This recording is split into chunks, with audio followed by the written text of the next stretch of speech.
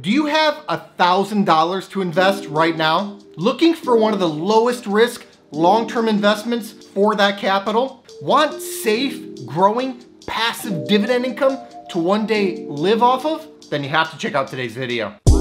He is a best-selling author. 30-year-old Jason Fieber has a plan. This guy retired at only 33 years old. I don't know if I know too many people that have accomplished something like that. He's really kind of a guru when it comes to passive income.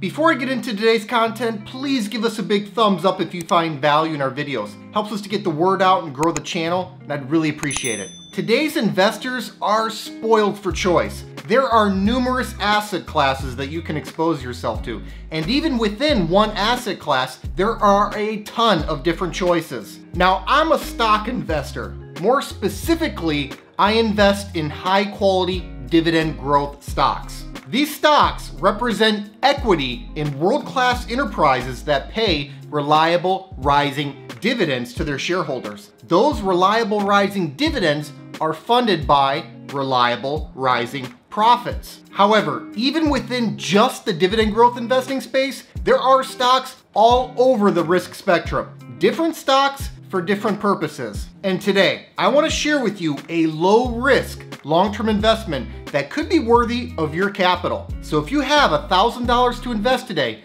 and you want to limit your risk, this idea is very much worth considering. Ready? Let's dig in. A low-risk, high-quality dividend growth stock potentially worthy of a $1,000 investment right now is Johnson & Johnson, stock ticker JNJ. Johnson & Johnson is one of my very favorite dividend growth stocks. This company has quality oozing from every angle, and that's why its dividend is so reliable. The company has one of the longest and most impressive dividend growth track records in the world. Johnson & Johnson has increased its dividend for 59 consecutive years. Only the best of the best can do something like that. This dividend aristocrat can be the crown jewel of a dividend growth stock portfolio. And with the dividend only costing the company a bit over 50% of free cash flow, the dividend is very safe. Plus, the dividend growth is outpacing inflation. The 10-year dividend growth rate is 6.6%. Even after almost 60 years into its growth cycle, this dividend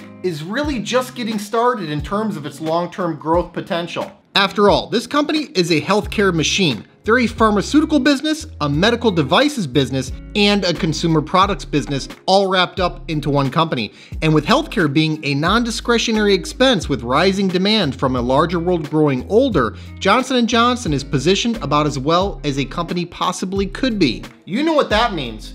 Growing revenue, profits, and dividends. Johnson & Johnson has been able to increase its dividends so consistently because it's consistently increasing its revenue and earnings. Annual revenue has expanded from $65 billion to more than $82 billion over the last decade. Earnings per share compounded at an annual rate of more than 5% over that period. Now, they're not going to knock you dead with growth, but this is a low-risk blue-chip business growing at a mid-single-digit rate while you sleep soundly at night. This stock is also not a bad current income producer. It yields 2.5% here. No, that's not a sky-high yield, but again, this is a low-risk play. If you want a 10% yield, you have to assume a ton of risk. Besides, 2.5% smokes the broader market's yield, and you're getting inflation-beating growth on top of it. Want more evidence of quality? How about this? Johnson & Johnson has a AAA credit rating. They're one of only 2 companies in the world that can claim that. Yet even with this blue chip stock being about as dark blue as it gets,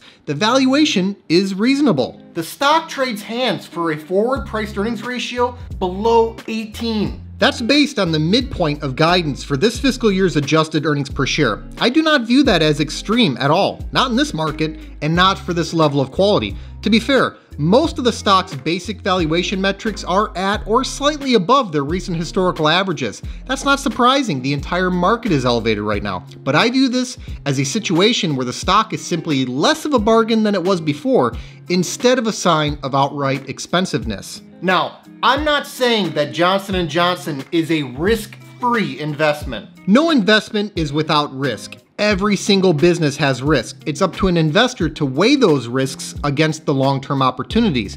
What I am saying is that, in my view, Johnson & Johnson ranks very low on the risk scale. Risks here include competition, regulation, and litigation, but that's true of any business. The bottom line is that it's a reasonably valued blue chip dividend growth stock. This is a fantastic long-term wealth and passive income compounder. Investing $1,000 10 years ago into this stock would have compounded at an annual rate of more than 13% and turned that $1,000 investment into almost $3,500. That's more than tripling your money in a very low-risk way. If you have $1,000 to invest right now and you want that capital to go to work for you over the long term, Johnson & Johnson is very much worth considering.